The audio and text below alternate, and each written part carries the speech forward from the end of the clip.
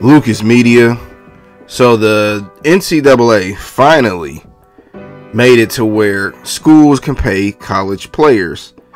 And I'm even hearing that it's even potential, it's revenue sharing, where the players may get anywhere from 10 to 25% of the revenue.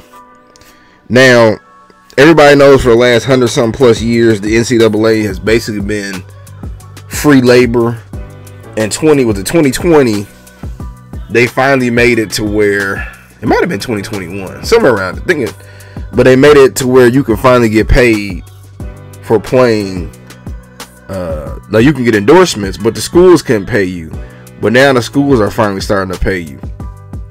And it's about time. Thank you to the Supreme Court who ruled that 9-0 in favor of the lawsuit that made players be able to get NIL deals, where the people who was suing the NCAA, they were allowed to get laptops and all of that now. Then they came out and basically said these players getting free, all these people getting free labor.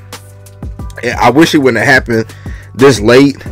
And I wish the NCAA would have. See, here's my thing with the NCAA. You should have been came out with this. This only helps y'all because now you got people who, you know, they might be real talented, but they didn't really necessarily want to play because you got to wait all these years to get to go pro. Now you can go, to me, the college is basically the pros now. And depending on how good you are, you're going to get paid. So you don't have to necessarily think about playing in the NFL. You can get to college and make $10 million.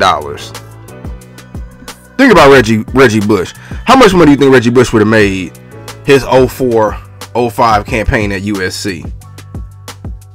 What was 05-06? I'm tripping. 05-06 campaign at USC.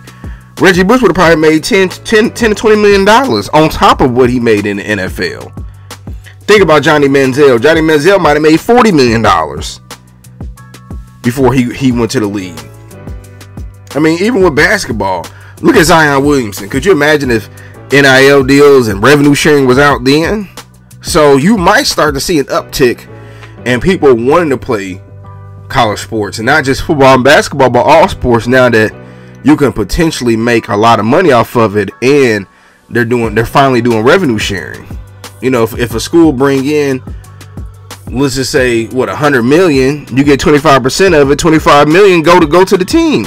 You split that down between, what, 100 players? Everybody eating. Everybody making at least six figures. On top of getting a free education. So, I mean, better late than never. And I did see where they did a settlement too. And I believe that it's 4 years.